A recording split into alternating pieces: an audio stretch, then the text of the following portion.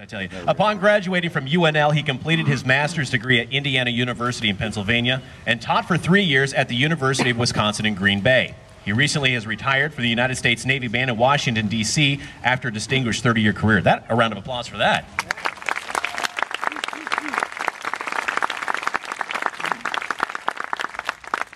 Bob is the son of Jack and Mary Alice Snider, both longtime supporters of the Lincoln Municipal Band. Jack played French horn for many years and also conducted the band on many occasions. And Bob dedicates tonight's performance to Jack and Mary Alice.